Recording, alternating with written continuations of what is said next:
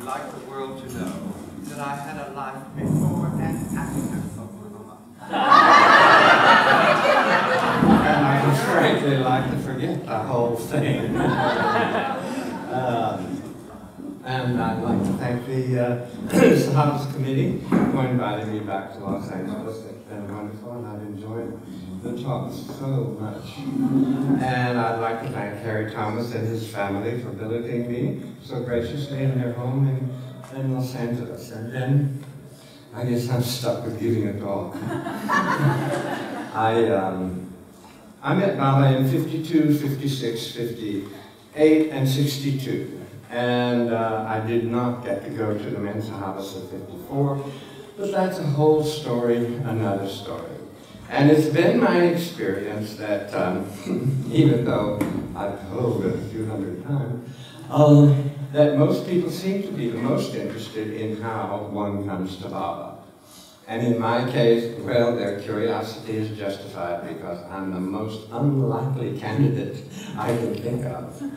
Because I was born on a dirt farm in Texas 5 or 6 years ago. And,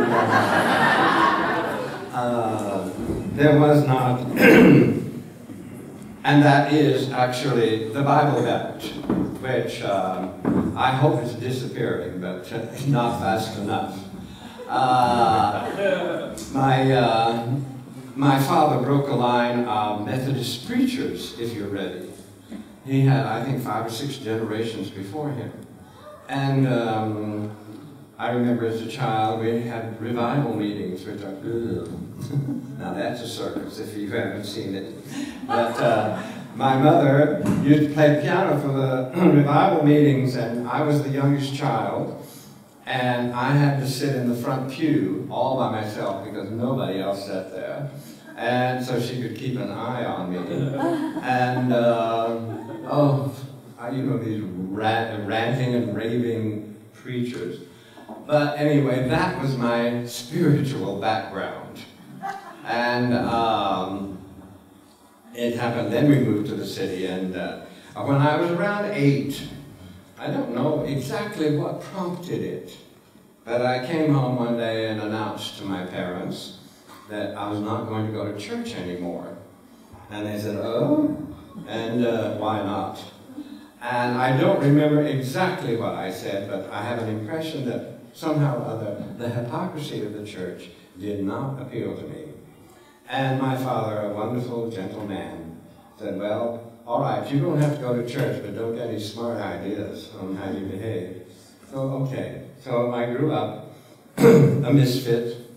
I won't say outcast, but a misfit in my society because somewhere along the line, and this is really, I mean, I don't usually do this kind of, say this kind of thing, but I tell this because I really think that this was Baba's finger from the very beginning.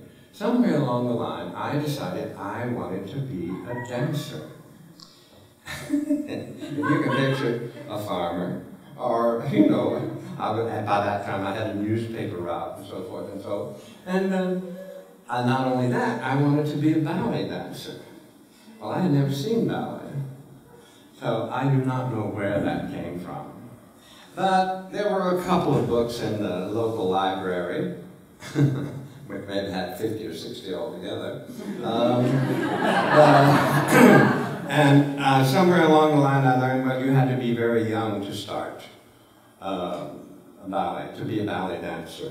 And by this time I was a teenager and realized, well, that wasn't very practical. So I thought, well, I'll be an actor. Anything to get away from Canyon, Texas. And it was something like that. Not that my childhood was brutal or unhappy or any, you know, more than the one difficulty or another that everybody goes through, but I just wanted to get away from there and in a wider world. And so when I graduated from high school, the summer that I graduated from high school, I met a woman from Albany, New York, who had 2 daughters. And she was down in Texas to visit one of these 2 daughters. And these 2 daughters had gone into show business. And, I mean, it wasn't big time or anything like that, but it was show business. Well, I was enthralled and gaga, and I confided in her my secret passion that I wanted to be a dancer. And that I knew I never could be, and so forth and so on. That's what I really wanted. She said, well, I've heard about this place up in the Berkshires, in Massachusetts, and it's a summer festival, and they have a school. And it's quite famous, as indeed it really was. It was Jacob's Pillow.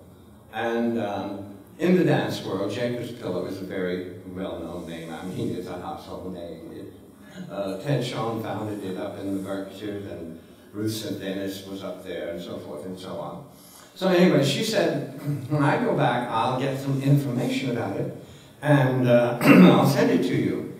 So she did. And it turned out that they offered, you know, in very fine print, a few scholarships are available. And since I had no money, I decided, I wrote to them, and I told them that I didn't know, I had no training, and did not know that I had talent, but I was willing to work.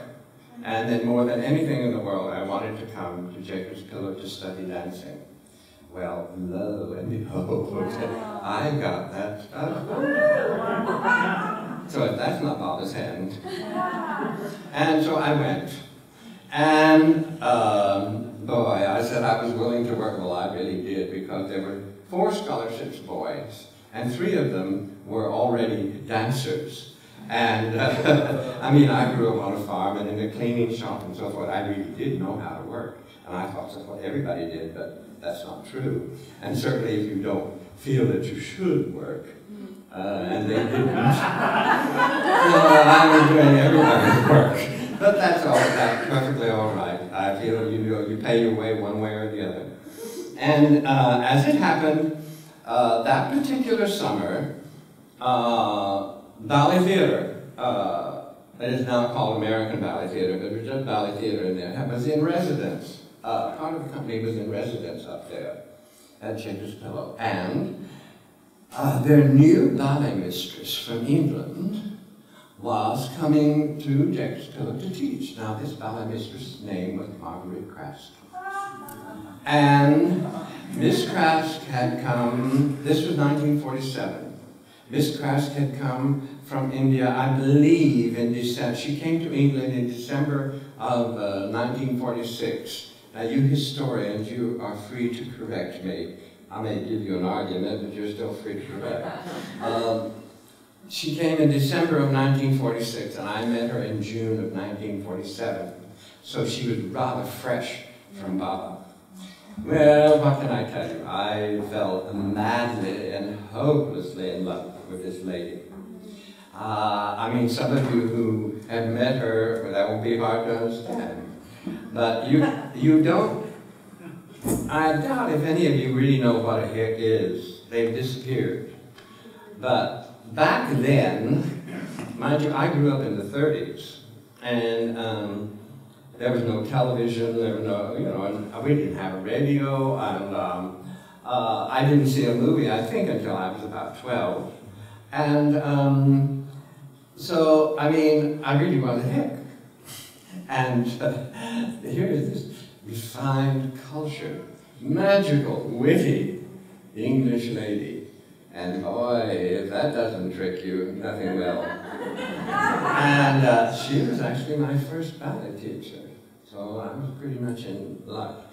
And that summer, the news went around that this woman was weird, that maybe she was yogi, she used to sit up on a mountain and pull gauze through her nose or whatever they do. And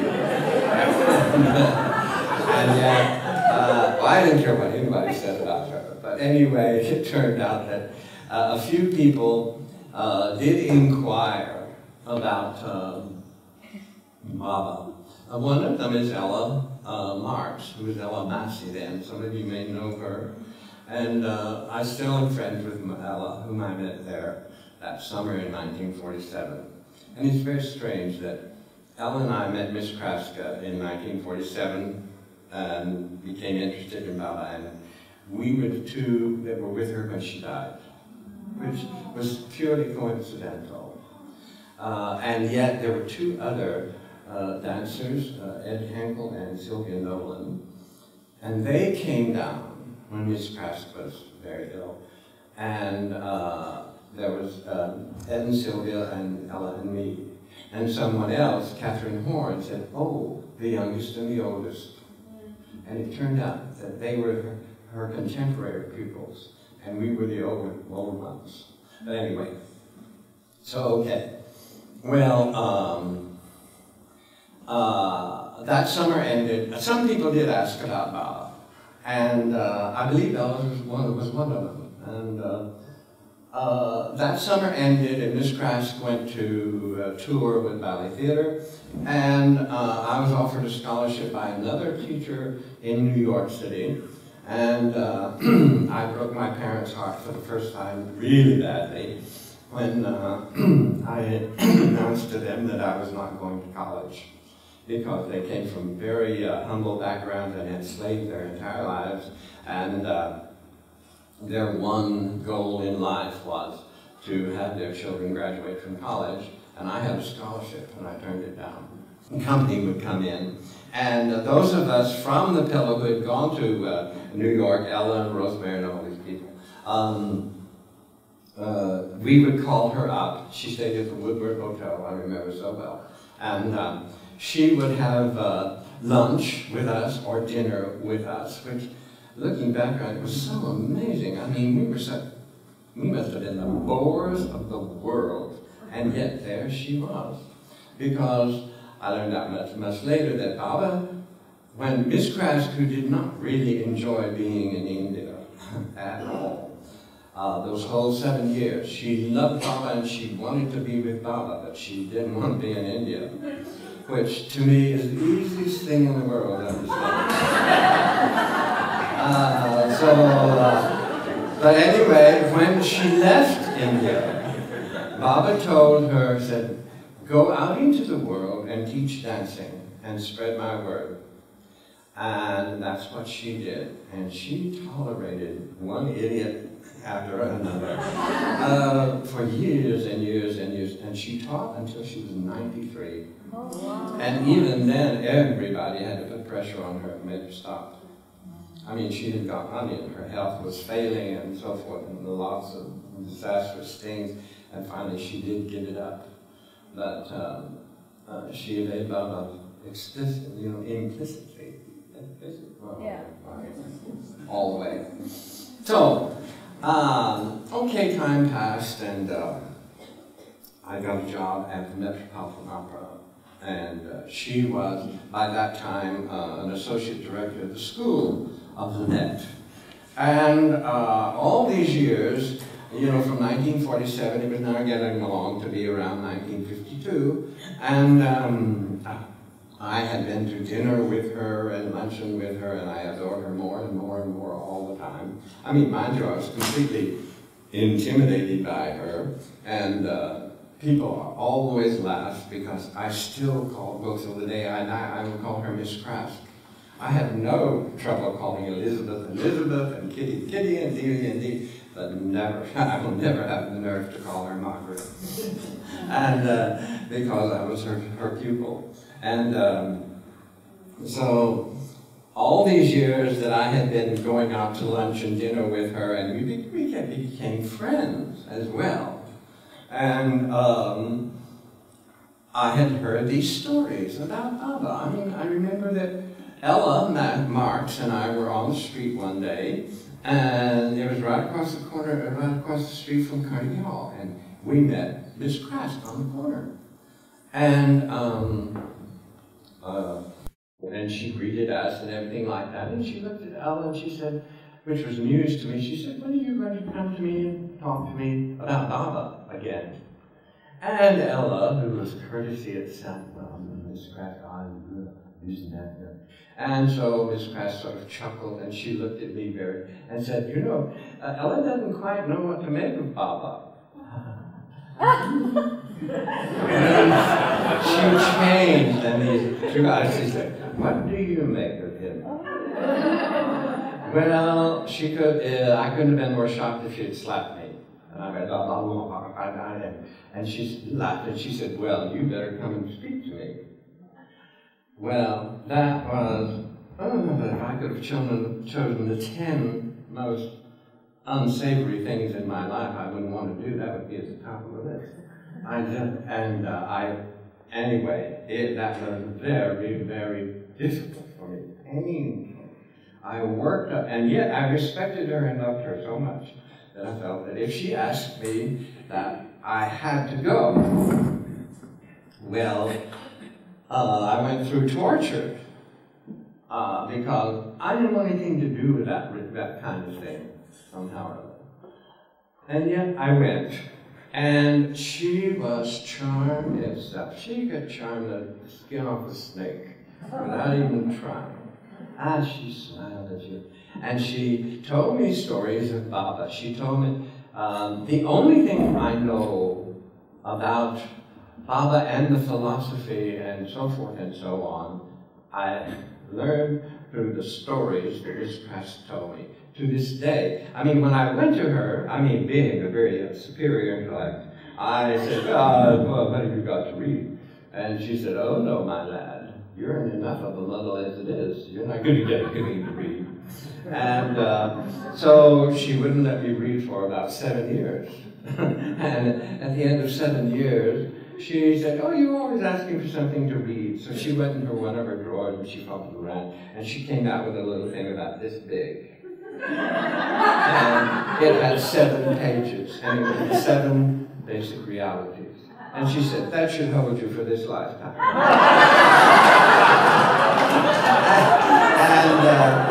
And so it is. And to this day, and she gave me murder mysteries to read, because that's what Papa gave her. And to this day, I cannot read. I mean, I've tried to get through God's Speech. I've really tried. Really tried. No way. I read 10 pages and I stop and I say, what have I read? Not one word. That happens to me time and time again. But there was, I went far enough at one point that, I don't know, page 269 or something like that, where he says, I am only writing this to still the convulsions of your mind. And I figured, well, it's not so bad after all. If I can. So there we go. But anyway, came 1952, and I had been seduced by Miss Craske. And then Baba was coming to America. And all of a sudden, boy, I dug in my heel. Now, wait a minute. I mean, all these marvelous stories she told me about, you know, that was ancient history. And colorful and amusing and interesting and beautiful they were. But I thought that was all over and done with. And and then he comes, and he's coming to America. Well, I go through the whole thing over again, worse, that I did not want to come. Boy, did I not want to come.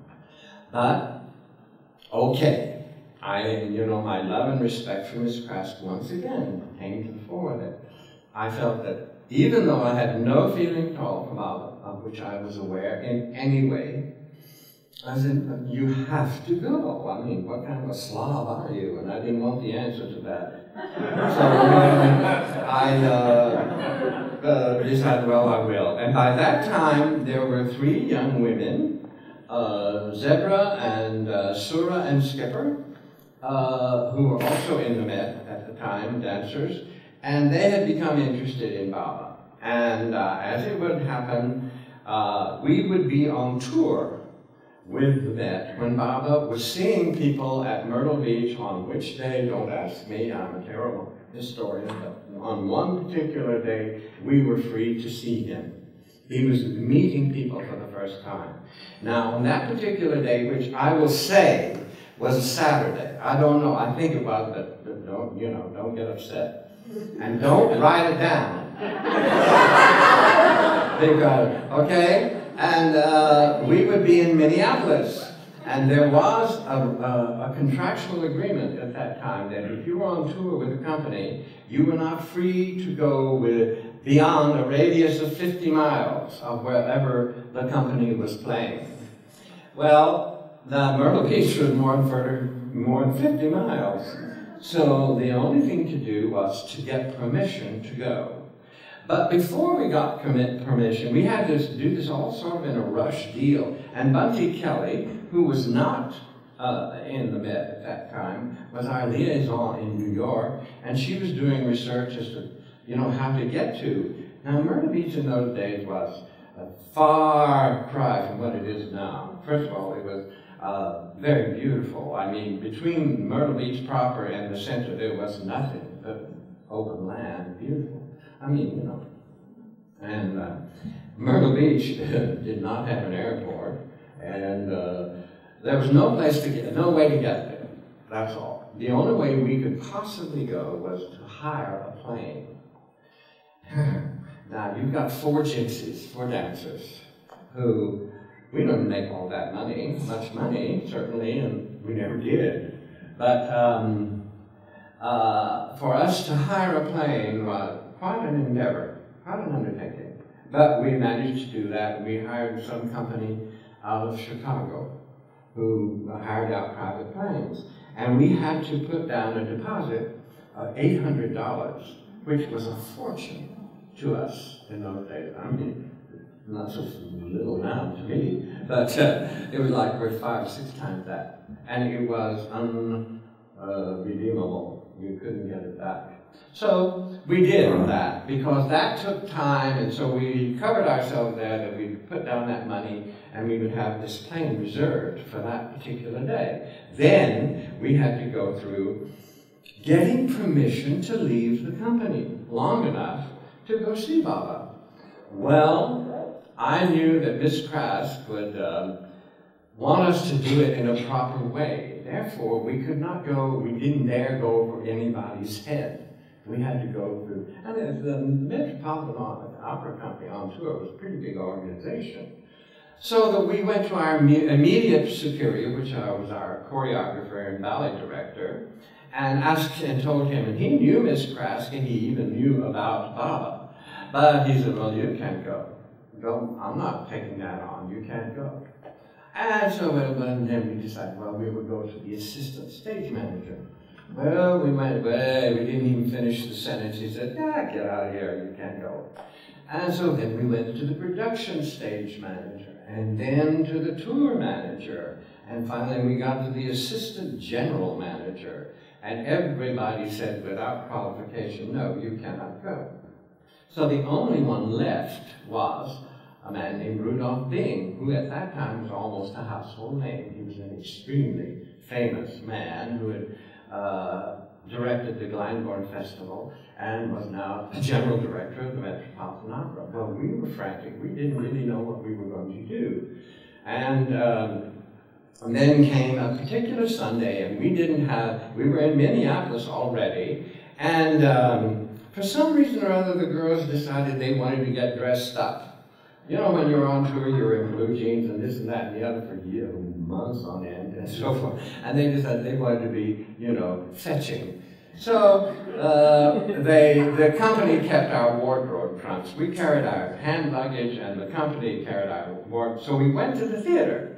It was a matinee with Traviata that afternoon. So I didn't have anything, but they decided they wanted to get dressed up. And mind you, these were 3 lookers. Zebra looked a lot like Mayra. She didn't have as beautiful a heart-shaped face as Mayra did, but she was dark and she parted her hair and she was very beautiful. And Sura was a tall, kind of Greek, statuesque blonde, with beautiful high cheekbones. And Skipper had gorgeous skin. She grew up in Seattle. She never saw the sun. So this beautiful soft skin and red hair. And so there was the brunette, the blonde, and the redhead. And they all got gussied up. And believe me, they looked pretty good. And there I was. I mean, I did my best. Anyway, I was with them, and we came around a corner, and whom do we meet face to face but Rudolph Bing with the entire entourage. The assistant manager, right down to the choreographer. And I don't know where this came from, but I walked straight up to him and I said, Mr. Dean, could we ask you a favor? And he said, yes. The strong Austrian accent, and he looked down his nose at me, and I told him, I don't remember what I said, but I told him why we wanted to go. And he said, is this very important to you? And I said, I don't know where this came from. I said, it's the most important thing in my life. And I said, and so this lascivious eye went over the blonde. And he said, well, of course you must go. Well, the choreographer fell off at that, but we had permission with witnesses to go. So, okay, time came, that day came. Oh, well, like we no more than achieved that, monumental task, then Baba sent word that you can't come on Saturday, you have to come on Friday. Oh. Well, I knew perfectly well that there was no way that we could go to Rudolph Bing and ask him to change that. I mean, I did not know how practical Baba was at that time, and Baba was. If anything, he was practical. But I believe that he would have agreed that you just can't push your luck that far. So I got in touch with Miss Craske somehow or other. Baba was already here, and she was with him. I don't remember all the details. It was 50-something years ago, 50 years ago. But anyway, she said, well, I'll see what I can do. So anyway, she did, and she got in touch with me, and she said, Baba said, yes, he will see you on Saturday as originally planned, but you must be there before 5 in the afternoon. Okay. So, we thought, well, I thought, oh, that's great, because, we have this plane hired, and we're going to go to Myrtle Beach, and we're going to see Baba and come back on the same day, right? And meet the company, which was moving from Minneapolis to Bloomington, Indiana, while we were gone, because we didn't have a performance that day. Had we had a performance, we'd never been able to go. So we, no problem, right? Well, the day dawned, I guess. I would never know it, because we got up at like 4 in the morning, and my task was that I was going to get a cab, and we were at the University of Minnesota, and billeted in different places, different dorms, and I was going to get a cab and go and pick up each of the girls. Well, I walked out and couldn't believe my eyes. There was a fog, like you could hardly see your hand in front of your face. Like you just wouldn't believe. And I thought, how's this cab? And I went trudging through the snow, because it was, after all, Minnesota, and it was only May. So, don't you know, a cab came along. And he said, where are you going? And I told him, well, we're going to such and such a private airport. And he and drove off. And, so then another cab came. And I asked him, and, where are you going? And I said, well, we're going. And he said, well, you're not going anywhere. And I said, will you take us to the airport? And he said, well, why not? I'm not going to get any other fares anyway. So he did. And the way we got to the airport was for me to stick my head out the window and look at the shoulder of the road and see where the lights hit and tell him to the left of him. And we crawled to that little airport. And we got to the airport, and sure enough, there was a man in attendance in a little hut. And he was absolutely shocked to see us. And he said, "We don't expect to go anywhere, do you?" And I said, "Well, we said we're going to try." And he said, "Well, sit down and make us," and he gave coffee and so forth and so on. And we waited and we waited and we waited for our plane to arrive. And finally, Skipper and I decided we would take a little stroll in fresh air. Thick, take a drink, so. Anyway, we're walking around, and all of a sudden, Skipper stopped dead cold. I'm looking at her, and she's staring into this. And this man materialized out of the mist. That man was our pilot. He had landed that plane, and I hadn't heard it. And in those days I could hear. I didn't. But anyway, then he announced to us, he said, I came because, you have your money down. We had paid our full, I forgot how much it was, but it was more than $800. And he said, I came because I can fly on the instruments if I fly by myself. So I came up here on instruments, but if I have passengers, the law says I cannot fly on instruments. I have to go by visual navigation. Isn't that fog? Well, anyway, he said, do you want to try? And we said, yeah. So we got to Chicago, hours and hours and hours late already. So I said, well, I better send a telegram. Now, mind you, the only information I had about the center in those days was the post office box number. I didn't know they had telephones in South Carolina. Anyway, I sent a telegram to that, and I said, we are delayed because of poor weather. Something to that effect. And because they were expecting us at something like 11 o'clock in the morning. And, okay.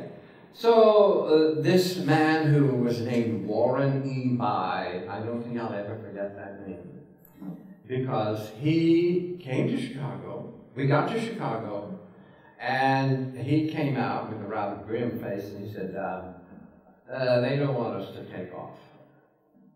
And this was a man, I decided that he just didn't like to hear, you can't do that. You can't do that. So he said, shall we try? So we took off. We flew and we flew and we flew. And what can I tell you? We landed 5 times. Circumnavigating storms. We had to land and take on new gas. And I thought it was 3 times, but when Miss Craske died, I'm taking a tangent here, but I was going through her things, and I came across a letter that I had written to her in 1952, and it was right after we had met up. And she had kept that letter. Miss Craske was not sentimental, but she had kept that letter since 1952. And in it, I realized that we had landed 5 times. Anyway, and the last time, the 4th time we landed, we were landing in Louisville, and the weather just, it was awful. The rain was practically horizontal, and though there was no wind, it was just this terrible rain, and dismal weather. And every time we landed, Mr. By would go into the control tower and spend some time and come back and say, we're having trouble, this and that and the other. And we got to the point where we didn't say anything, we would just look at him. And every single time he managed, some way or another, to finagle permission to take off. And we got to Louisville, and he came out with a very different look on his face. And he said, they won't let us go. Well, we didn't say anything, and then he looked at these broads, his lookers. He went back, and he came back, and he said, get in the plane. And I knew the boy buzzed, because I knew we didn't have permission to take off.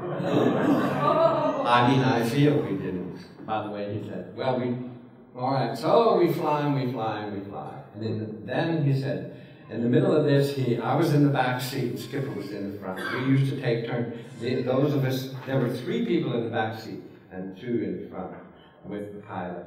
And this plane was, I mean, it was a flying orange crate, believe me.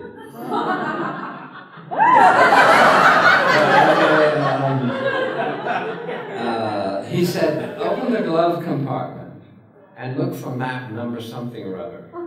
So she does, and he said, you know, she unfolded this map, and I held one in it, and she had the huge thing. And he said, look for around H17.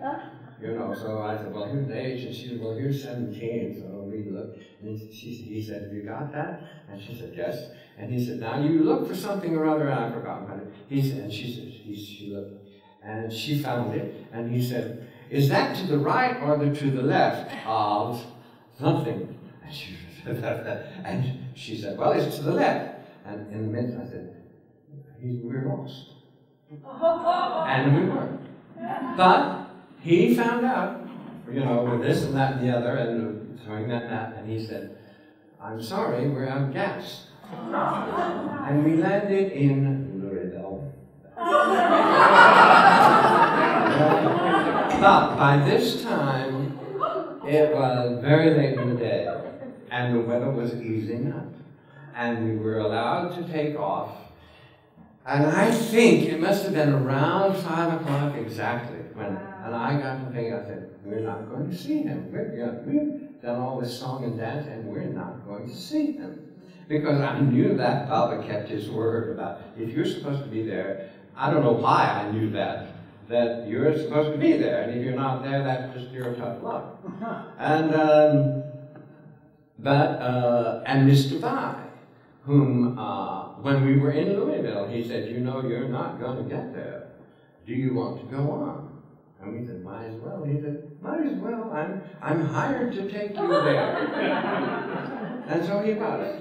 And at 5 o'clock, well, I swear, it was the most, I was in the front seat this time.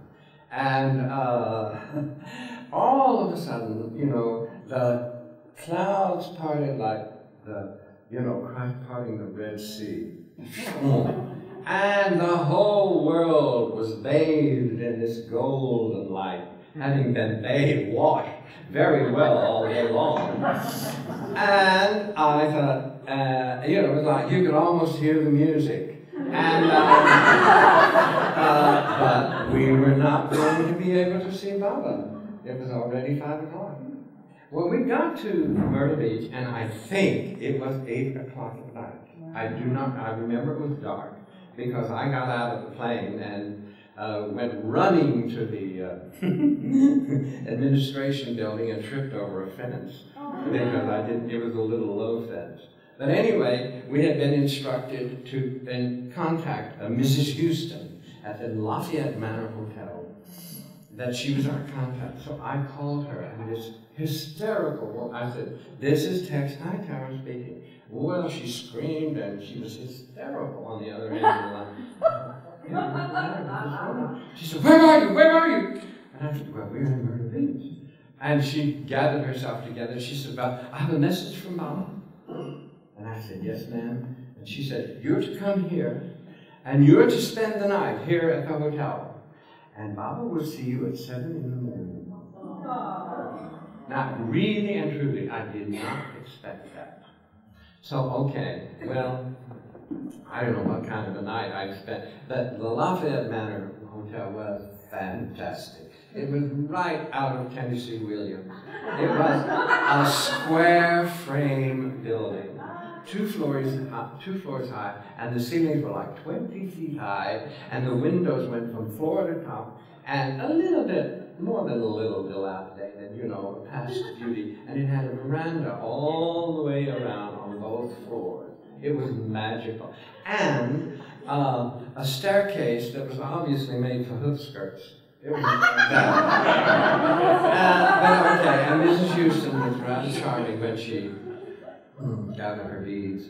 And so anyway, come 7 o'clock in the morning, we Saroche. That was the only time I ever met several. He came to pick us up in the car, and we drove at that time a beautiful drive from Myrtle Beach proper to the center. And then we went inside the center, and the minute we got inside the center, a strange thing happened to me. I wasn't unaware of it until later, but what happened was I became aware of silence, but silence. And I discovered that silence is not only the absence of sound, it is the presence of silence. And I didn't hear the motor, I didn't hear the birds singing, I didn't hear the gravel on the road or anything like that. And it was very odd. And of course, by this time, I'd like to remind you, I didn't want to be there in the first place. I was a little bit tense. And we got to the original kitchen. The center was a little bit different in those days. There was this circle, and everything was around that circle. And we drove up in front of the original kitchen, and I was in the front seat, and I got out, and I came nose to breastbone with Rana, who looked down at me like, oh, the Arctic funnel, and said, you could have sent a telegram. And I said, oh, I sent a telegram, what's the matter with her? And then she sort of stalked off, and I'll tell you later what that's all about. And then, I guess it was Delia came up, and she said she was taking us around to not the side entrance of the original kitchen, but the other entrance. And I heard in the middle of the room, and by the time we got to the door, Kitty met us at the door, and she said, it doesn't matter how you take Mama, just as long as you take him.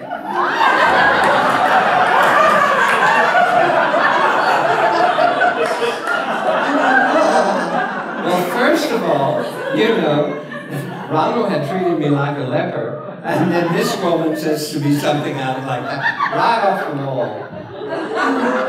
Anyway, so at that time there was those of you who know the center, there's the original kitchen and then they added an addition. But there's a little bricked-in patio in between. Well, in the old days, the new kitchen wasn't there, and this just was a little bricked-in patio. And there was a little bench sitting right there. And this bench, you could look and you could see the Lagoon Cabin.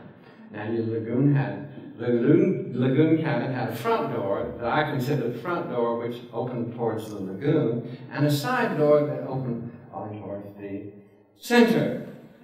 Well, Delia came, and she took Zebra.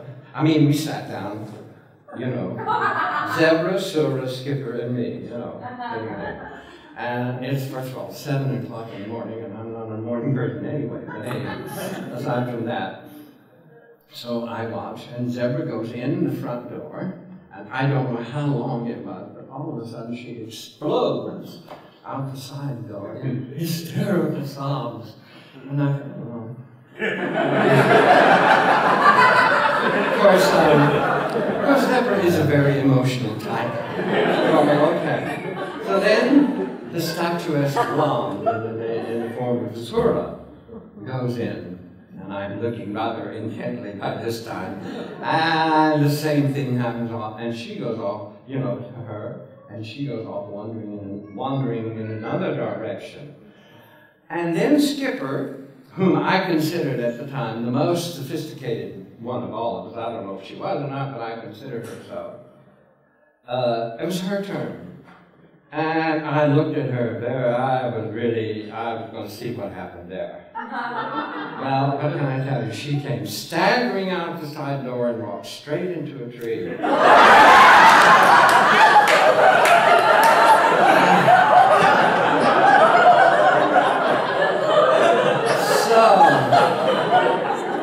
But by this time, the hackles on the back of my neck.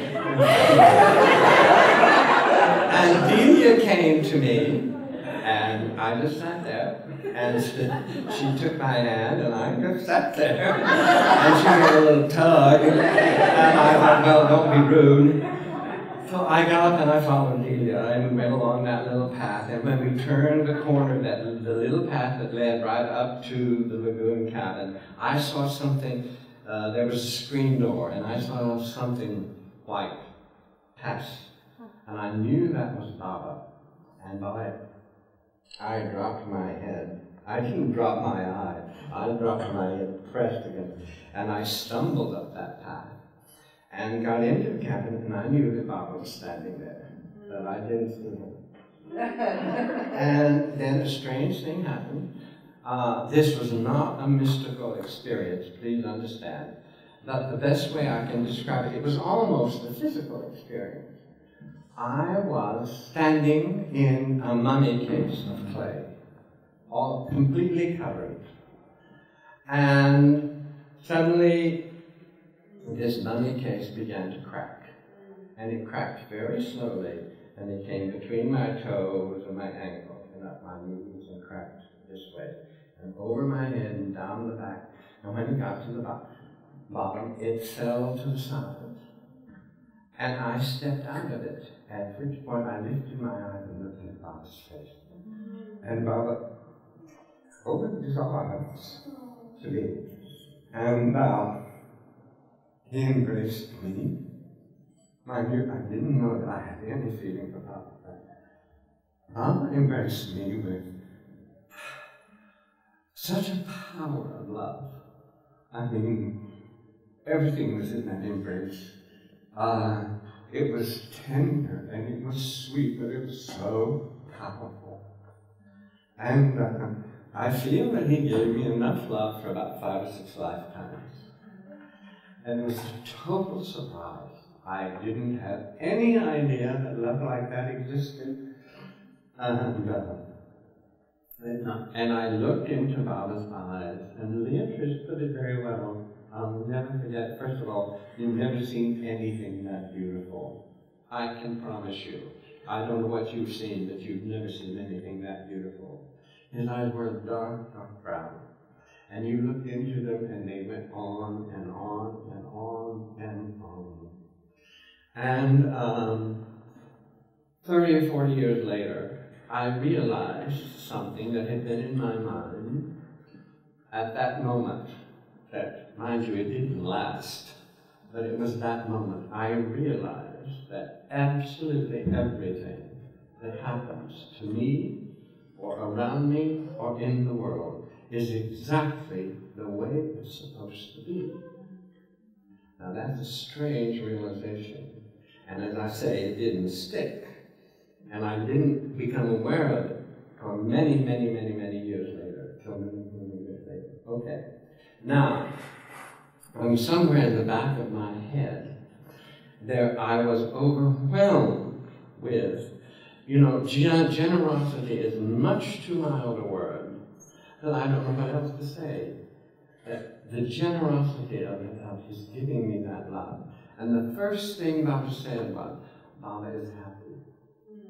And I was flattened by the fact that his giving made him happy. And what he gave me, immeasurable, undescribable and everything else, that was, it was just amazing, astounding that somebody would do something like that and then say that made him happy. So he sat me down, and in the old days, I really don't like the Lagoon Cabin anymore. I think it looks like a motel room, with a sofa and this and that and the other. In those days, there was nothing in there. There was just Baba's chair, a little table with a vase of flowers on it, and a bench on the side door, by the side door, and a bench by the front door. That's correct, isn't it, Adele? There was nothing else in there.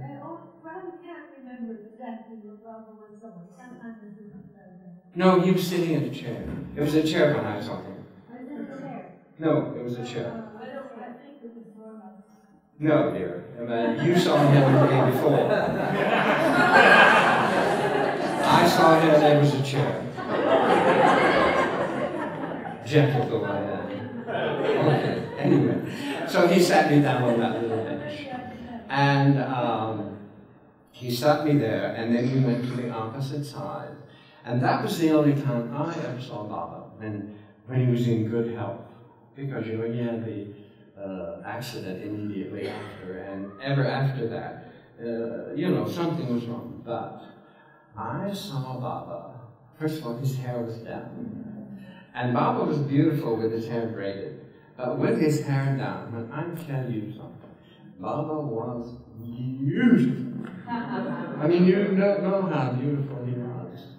And there's no way really that I can tell you how beautiful he was, because nothing and no one is like him. He was unique. And he had his skin, I remembered it sort of honey-colored. And it was almost as if there was a light underneath his skin. And beautiful. And he was on the opposite. There was a little window over there.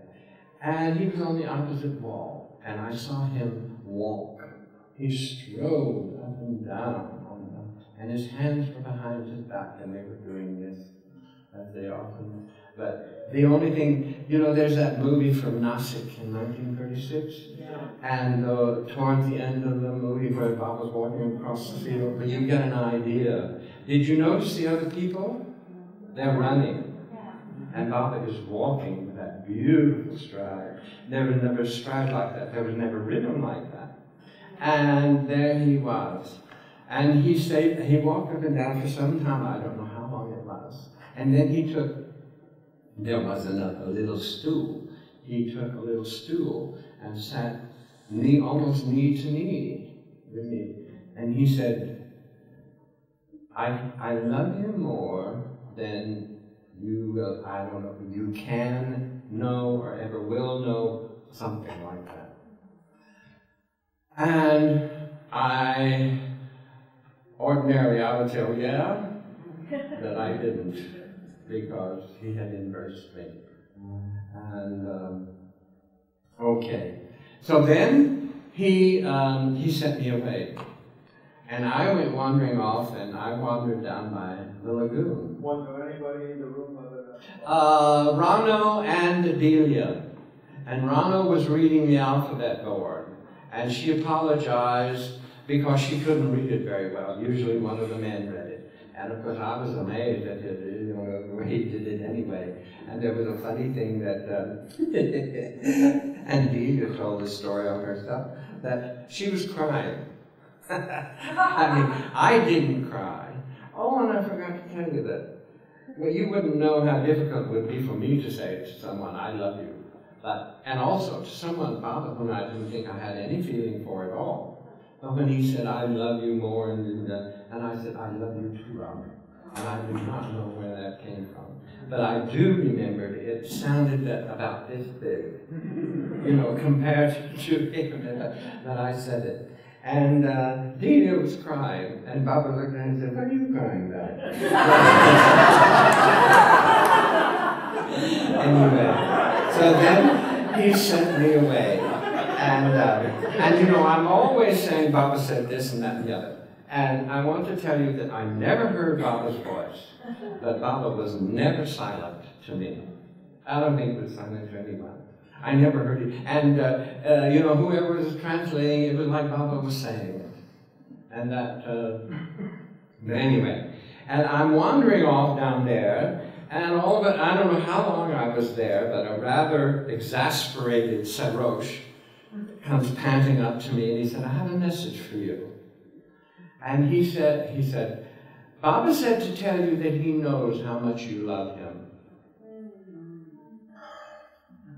I don't know what to make of that. I didn't care, because I knew it was true, and it didn't matter. And to this day, I don't know how much. You know, how little, how much. But he knows how much, and I'm willing to accept it. And fine, and then he went away. And then I took a new turn, and I decided wandering through the woods.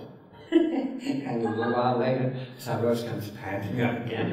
He said, I have this message for you. And it was the same thing. Baba tell him he knows how much you love him. Okay, and then he called all of us back into the Lagoon Cabin. And we sat on this bench in the same order. And Baba did a rather odd thing. He didn't say anything, and he stood in front of Zebra for quite some time. And then he just stepped over and he stood in front of Sura. And he stood in front of Skipper and me. And then he sat down on that little stool in front of us and said, I was with you in the plane yesterday. Now, you must take me back with you. Okay. And basically, he sent us away. Now, this was a beautiful day. I mean, a beautiful day at the center. It's early and the sun is shining, and you know, the blue dew is sparkling and everything like that. And Mr. Bai, our pilot, was waiting for us because he was going to fly us to Bloomington, right? So we could do the performance that evening. Well, what can I tell you? We got into the plane and the clouds came over. And we flew and we flew and we flew and so forth and so on. And what can I tell you? We were grounded in Louisville. And they were ready for us this time. And we couldn't get away. So we were desperate because the time was, you know, that was early in the morning and the performance is at 8 o'clock at night, and yet we was getting close. So I said, we can rent a car because, you know, Louisville is not all that far from Louisville. And so we rented a car, and Mr. Bai said, you a good driver? And I said, well, I can drive. And he said, well, I'm a pretty good driver. You want me to drive you? And I said, do you want to do that? And he said, I am paid to get you to drive. So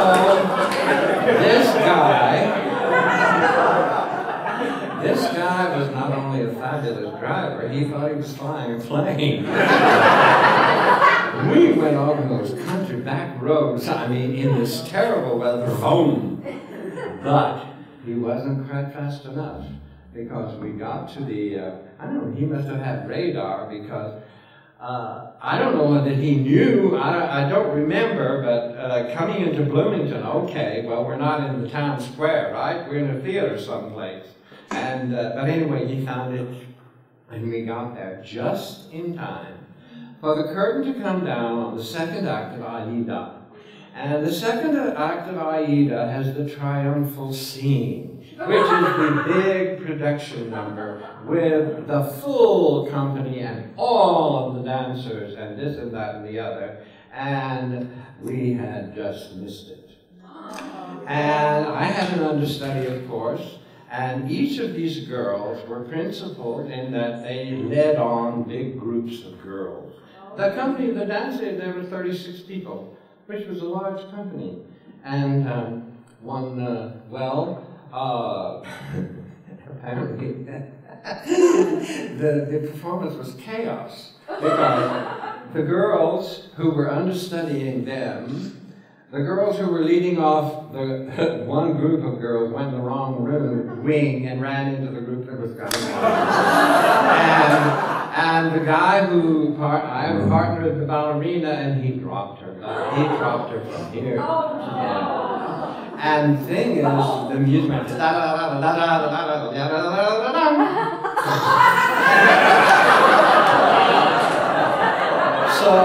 it was not a great dance performance. Okay. Well, we run into the backstage, and whom do we run into? Mind you that Mr. Ding was some sort of demigod and didn't hang around in the filthy environs of backstage, but there he was. And I went up to him and I said, Mr. Ding, I'm awfully sorry, you know, that the weather, he was frigid, and he said, you knew this could happen. And I said, well, yes, sir, but you let us go. I was always very diplomatic. But it was true. Well, it turned out that the company had been hysterical because the weather had been so terrible. It was like the worst weather in 20 years. And they didn't know what happened to us, and they hadn't heard from us, and we were not back when we were supposed to be back, and they were just so relieved to see us that we were alive. And 25 years later, I learned that the reason Rano greeted me with that frigidity was because apparently that day when we were in the air, Baba made everybody who was on the center, they made their lives miserable. Now that was the day that he had sent the group of men disciples, and Miss Craske also went with Elizabeth, and Miss Craske had left for the West Coast. They were on their way to Prague, Oklahoma that day. So only a few of them were left. I know Rano and Kitty and Delia and Sarosh, and I don't know who else. Elizabeth was still there. She oh, okay, that would make sense. Right. Huh? Well, anyway, I don't know. But anyway, he made their lives miserable because oh yes, of course Elizabeth was there because she told me the story that he called her in and he said, Elizabeth, who was an aviatrix, by the way, did you know that? No. Yeah, and she was apparently quite an adventurous one. Didn't she fly over the North Pole or something like that? Yeah. Anyway, he called her in and he said, Elizabeth, is this very bad weather for flying? And she said, well, Baba, it can't be any worse. And he said, well, tell me, do you think they've gone down? Oh. And she said, well, I don't know, Baba. And he said, you go and you check on the weather report. Well, Elizabeth, being Elizabeth, called Washington. And got this detailed weather analysis, which, well, said that it couldn't be worse, you know. And nothing was in the air but flies and mosquitoes. And he said, he made Kitty, I think, she had to go to the kitchen. He said, go make them something to eat. They'll be hungry when they come. And she made sandwiches. And he sent Sarosh to the airport with these sandwiches. And of course, we were not there. And he came back. And he did that 3 times. And they had to throw out the old sandwiches and make new sandwiches. Because fresh sandwiches, we would be hungry. So that was why Rano said, you could have sent a telegram.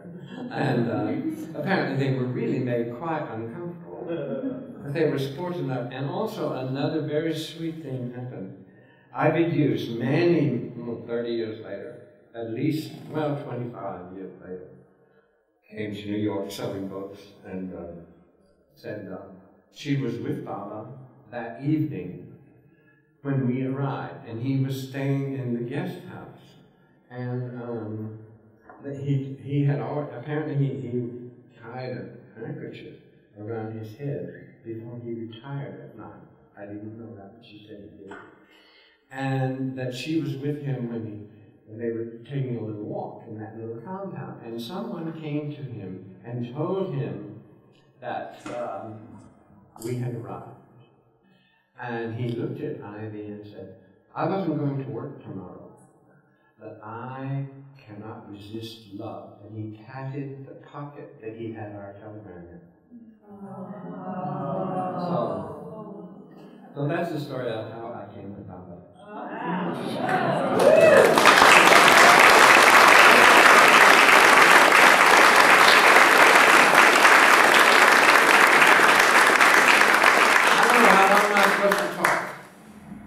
How long am I supposed to talk?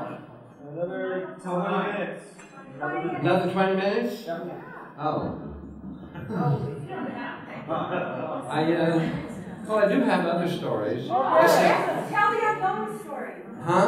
Tell me my bonus. Oh, no. Except the way I talk, I'm so long-winded. What? Oh, the Bible scope? Okay. I'll abbreviate that one, but I'll tell it. So, okay. Well, after that, I was really, as Miss Craske put it, I was quite knocked off my perch. And apparently she told Baba that. She said, how would you knock that boy right off his perch? Because after we came back, after the tour was over and so forth, and she was still with Baba, and Baba had had the accident, and so forth and so on. And I had I had signed a contract. I went right into rehearsal for another show. I went into a rehearsal for the opening of the Joan Beach Theater. Joan Beach on Long Island. That was a job. But anyway, so rehearsal times are not easy at any rate, but all I could think about, and I had a reputation. I was a very disciplined dancer. I was a very quick study, and I was very conscientious, and so forth and so on. And that's true. But boy, all I could think about was Baba. And all I really wanted to do in life, and I was very ambitious. Come on already, I was a dancer. And I wanted fame and fortune, glamour, and admiration. What do you want? And, but I just didn't, all I wanted to be was close to Baba. So we were forbidden to communicate with Baba.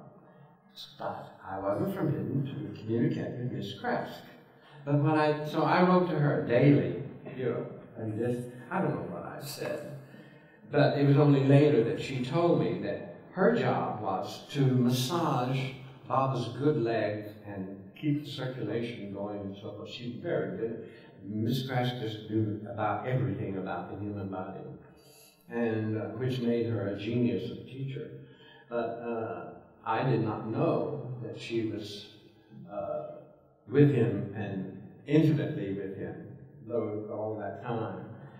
And I don't know, many weeks later, she wrote me a little, she never responded to my letter daily. She wrote me a little note. She said, I have a message for you. And to just show you just how really sweet Baba was, he said, tell that boy his messages of love will make me strong again. And so, and along this time, I said, Miss Craske, what am I going to do? I mean, I can't do anything. And she said, well, why don't you make him something?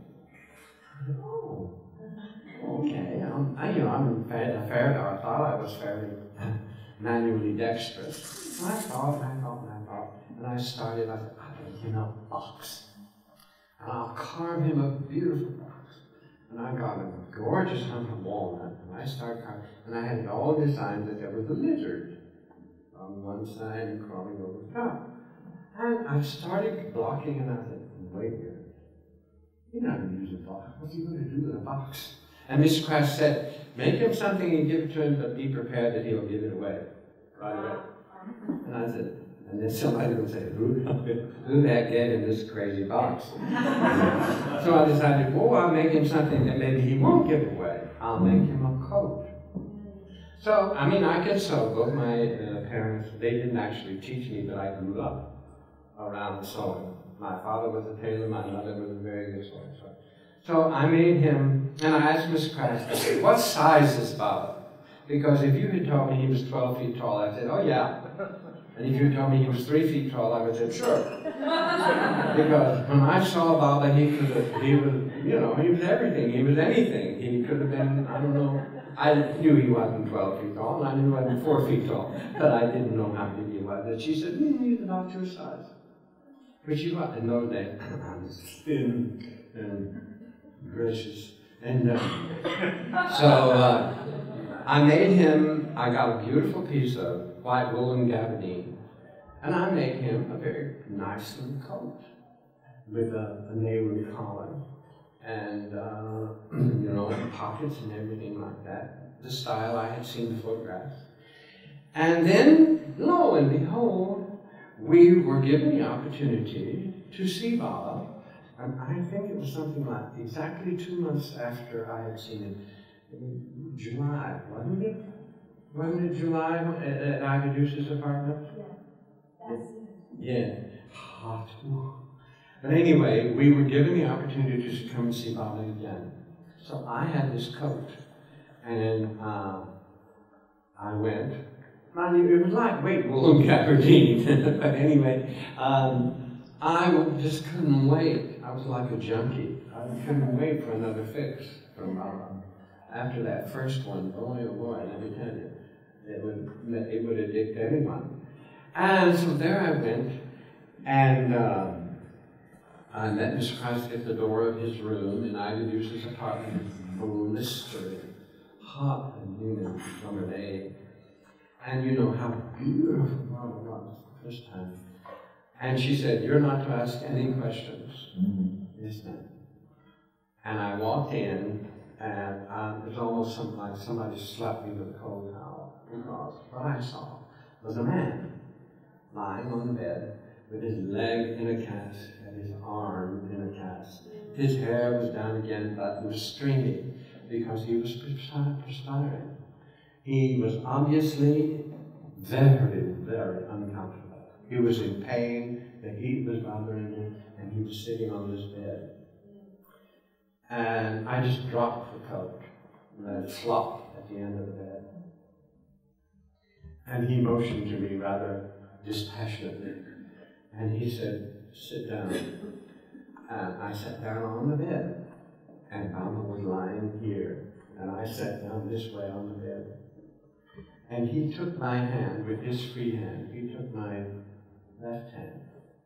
And he took it and he pressed it. He looked out the window. And he pressed my hand about strength. And I do not say it hurt. But the power and the strength of his pressing that hand against his chest was noticeable.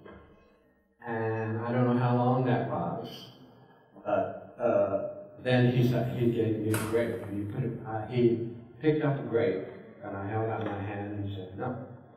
And I opened my mouth and he put the grape in, and I had the grape.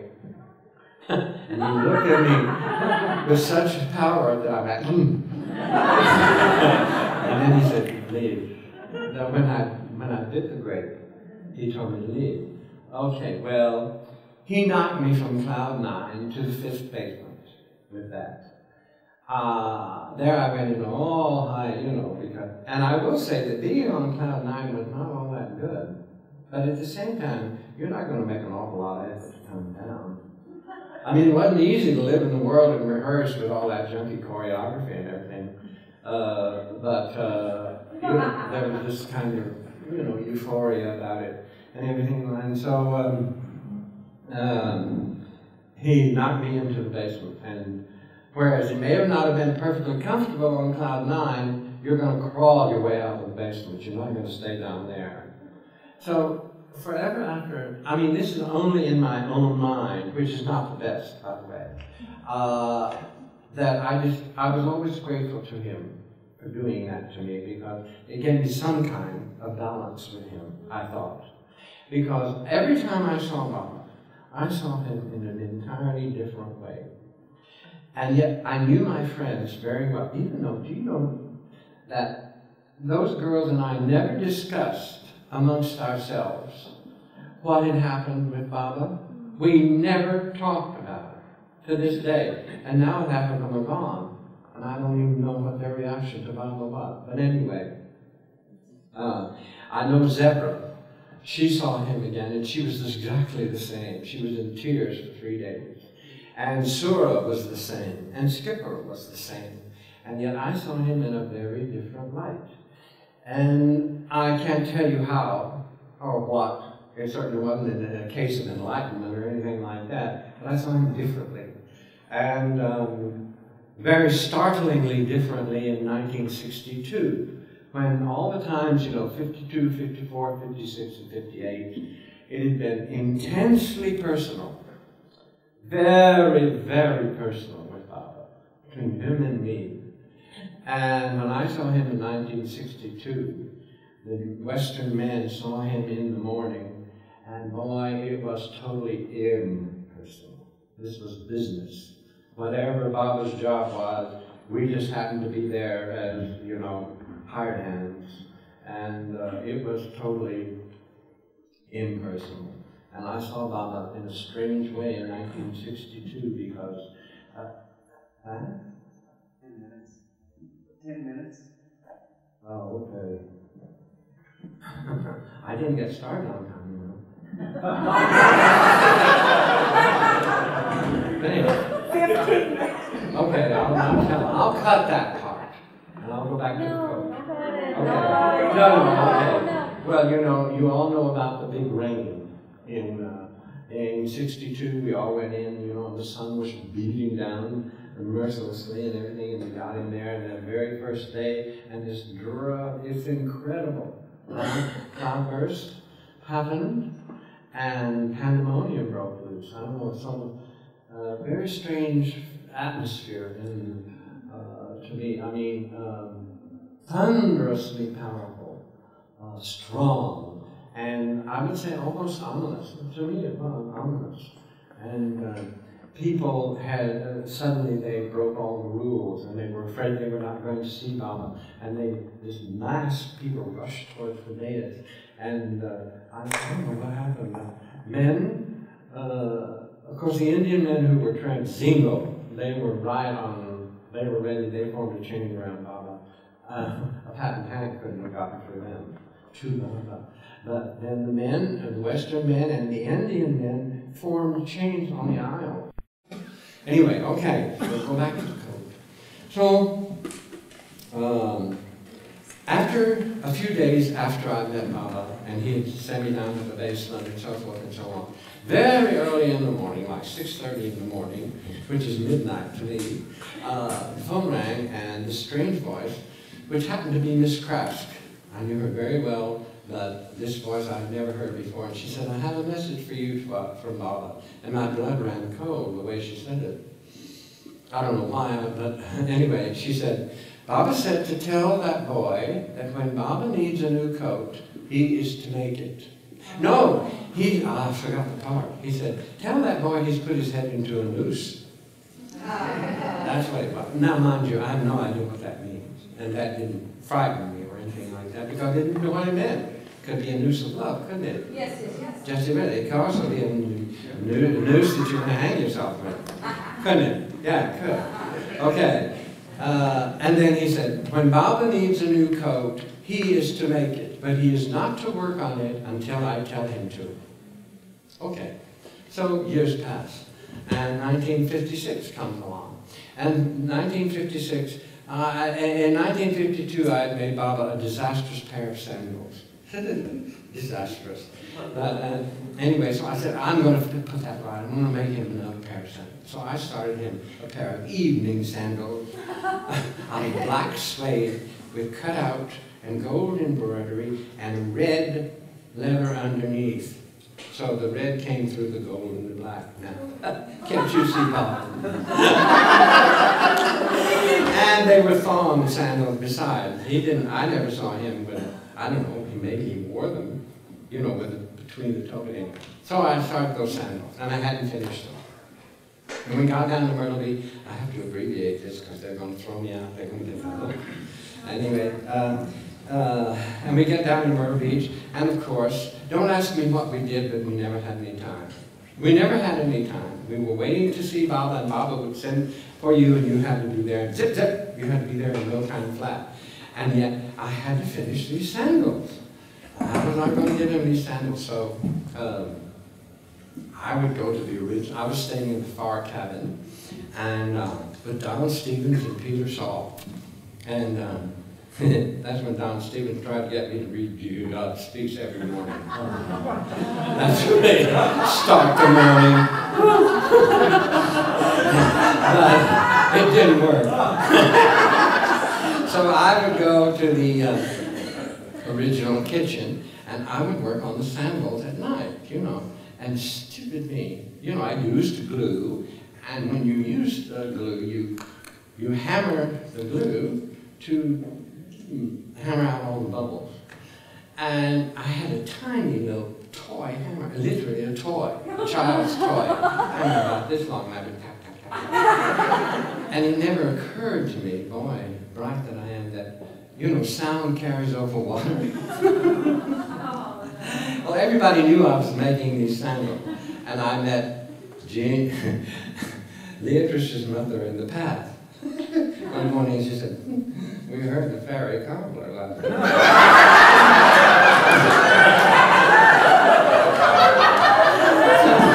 But anyway, okay, comes a day, and early one morning, somebody comes knocking on the far Bob wants to see you.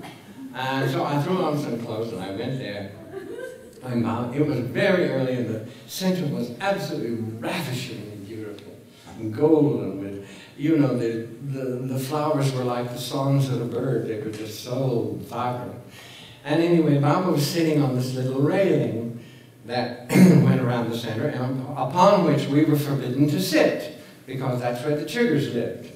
But anyway, Baba was sitting there, and he said, sit down, Ted. He said, sit down, Ted. So I sat down next to Baba, and he said to me, he said, isn't this beautiful, Tex? And I said, oh, Baba, it really is. And he said, look at that.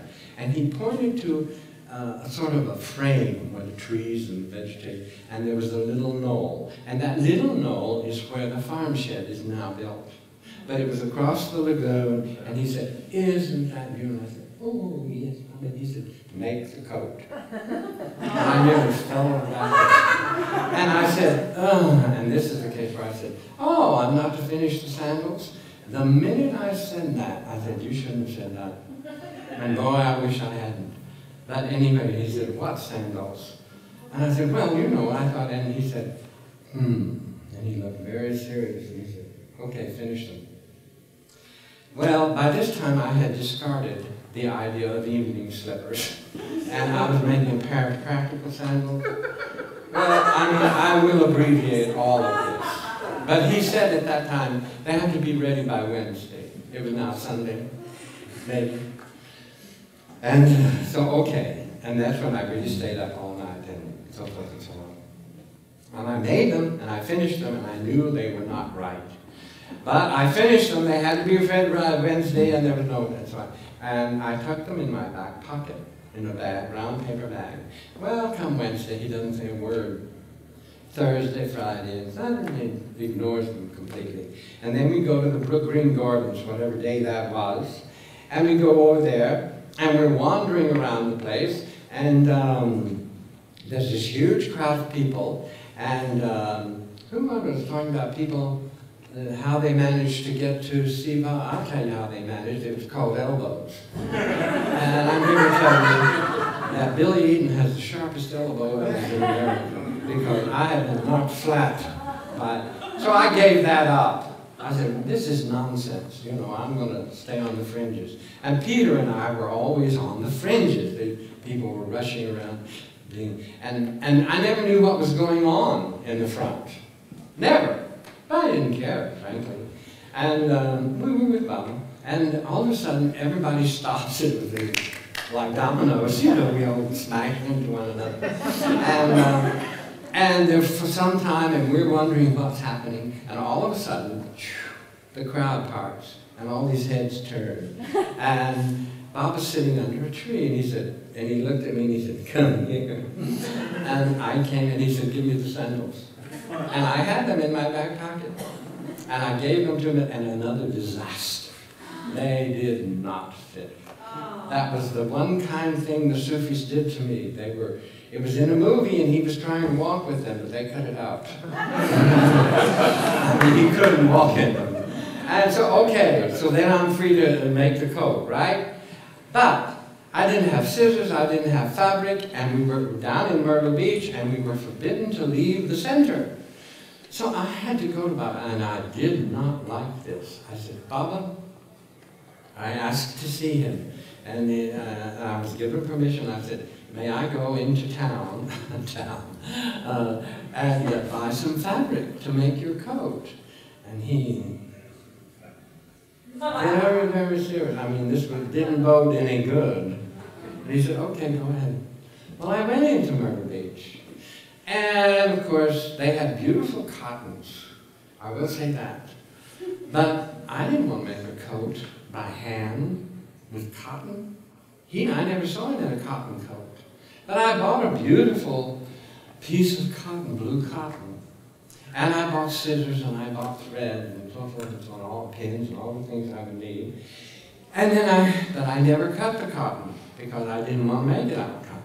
I don't know why. And then suddenly we leave Myrtle Beach, we go to Washington, we go from Washington to Los Angeles, from Los Angeles to Ojai and back, and there's no time for anything. And then we go to San Francisco. The day we arrived in San Francisco, I don't care if I do run over time, I'm going to tell the story.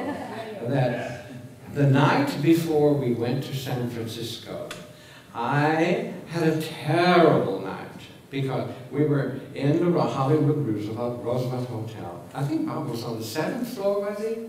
Anyway, I was 2 floors below, whatever it was.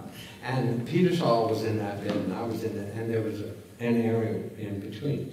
And that night, I was in that dreadful state that I'm sure we all experience, where you're not asleep and you're not awake. And the reason I was because Baba was walking up and down the side of my bed. Now, mind you, I didn't see him. It was not a physical presence, but it was like, you know, in this state of stupor. He was walking up and pacing up and down, pacing up and down. And then, of course, we were supposed to be ready at 7 o'clock. And at 6 o'clock, bang, bang, bang on the door. Where are you? Baba's ready. He was always doing that. And he would say, well, it's 7 o'clock my time. And so anyway, and we all gathered down. We were going to go to San Francisco, and we went down to the lobby of the hotel, and we were waiting for transportation, and Baba looked at me very, very casually, and he said, did you sleep well? And I said, and stupidly, you know, you're not going to complain to Baba about not sleeping in front of people. So I said, oh, I'm fine, Mom. He ignored it. And then we got to the airport. All this chaos, you know, it went very smoothly, but still there were a lot of people, and there was a big schmagiggy there. And a big kerfuffle. And we get to the airport, and we're waiting for the plane. And again, I happened to be close to Baba, and very casually he looked at me and he said, you slept well? And I said, oh, yes, Baba, I slept fine.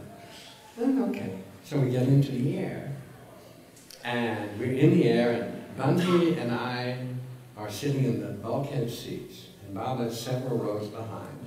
And I think it was Adi, Baba, and Merji in the 3 seats. And all of a sudden, Adi comes up to the front, and he said, Baba wants to see you. And I didn't like the tone of voice. So I went back, and then Baba was not casual at all. He looked me straight in the eye, and he said, how did you sleep? And I said, well, actually, Baba, I didn't sleep at all. And Baba beamed, and he reached across, took me under the arm, and lifted me right across Adi, and gave me this enormous embrace, and sent me away. Now, don't ask me what that was about, but if you get an embrace, don't worry about it. And I went up, and I was sitting there, and Bunty said, what was that all about? And I said, well, I really don't know. And so I started telling, and she sort of got a funny look on her face, and I started to turn my head, and this hand came and pushed my head back into that, again, and I knew it was Baba then. I struggled for a second, and then I realized it was Baba and stopped. And I realized with that kind of strength that that was Baba. And he pushed my head back into the seat. First, I don't know how long. And then he went away, and I said to her, you know, I was stunned. And I said to Bunty, what did he do? And she said, he didn't do anything, he just looked straight ahead. Oh. So that was another strange thing that happened with Baba. Okay, then we get to San Francisco, and we get there, and Baba says, take the afternoon off. You can go into the city, you can do that. Aha! And I went, and I asked somebody, I said, where's the best fabric store? And they told me, and I went, and I got this beautiful, glorious English flannel. A lightweight, it was like a cloud. And the most beautiful sky blue you ever saw. I don't know why I insisted Baba had to be in blue. He looked wonderful.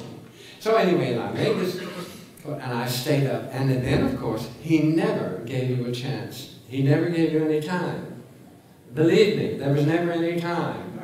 And I remember distinctly that I am not a beach baby, and I don't give a damn about the water or swimming or the sun or anything like that. But we were having lunch, and I thought, oh boy, this afternoon you're going to be able to work on that coat.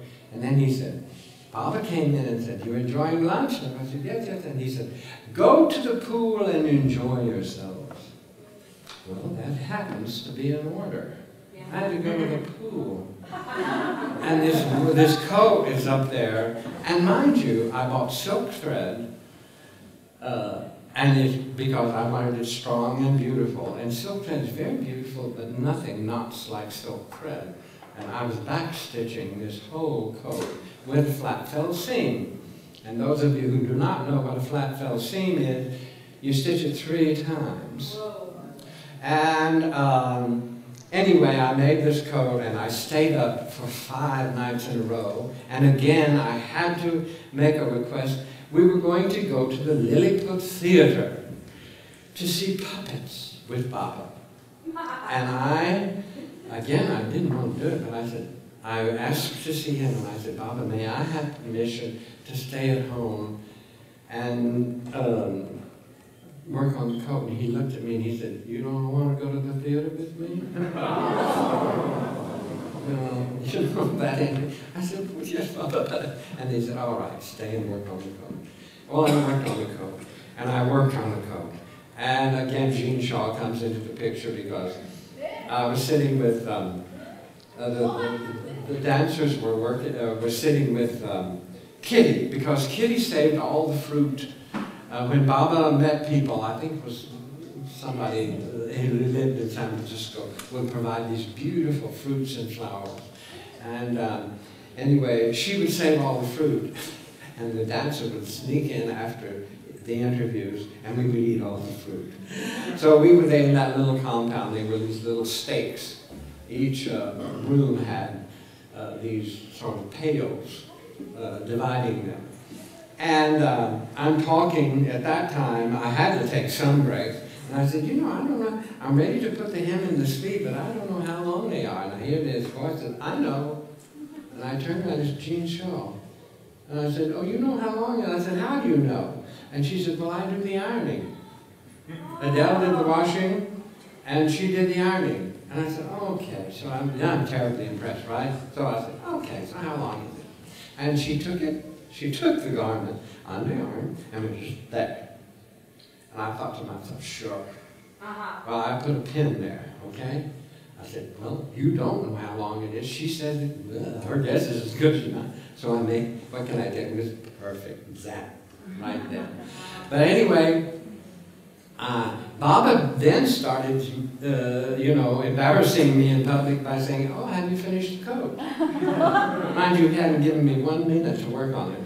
But it got to be a running joke. That no, Tex has not finished the coat. And Baba said, I know when I'm flying away, you'll be running around.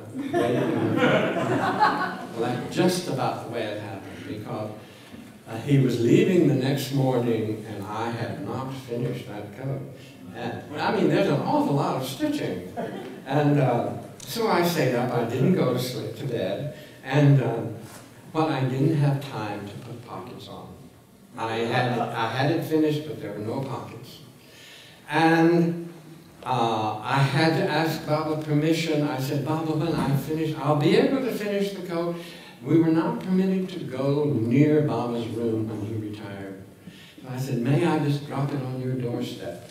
And again, he went through that thing of looking very, and he said, okay, put it there. So I finished it like 5 o'clock in the morning, and I tipped over and I dropped it.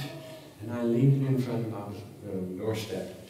And I get back to the room, and I'm absolutely cross-eyed and bleary. And I think my head hit the pillow, and there was a knock on the door. And it was 6 o'clock. And he said, Baba wants to see you. So I threw on some clothes, and I go charging around. And I just rounded the corner, and Baba's room, the door was open. And Baba was standing at the other side, and I just turned, and I hit, and he was framed in the doorway, and he was standing there in that coat. Oh. And he said, don't I look handsome? And I must say he really did. I say without humility or anything else that that coat looked gorgeous on him. And he wore that coat when he left Los Angeles. And again, the Sufis did me a favor, because they were filming all of that. And there was I saw it once. There was a shot of him at the airport, and he's going like this. Oh, you've seen it? But anyway, okay. But then I never thought anything about it, and then 20 years later, there was a film from Australia, and a rather, not a very good film, actually. But like in the, there's this shot of the plane and it comes in, the door open, and so forth and so on, and Baba stepped out of the plane in that coat. Of course, he had it on when he lived in San Francisco. He had it on in Australia. So that's the story of the coat, and I'm not so terribly late. Yeah.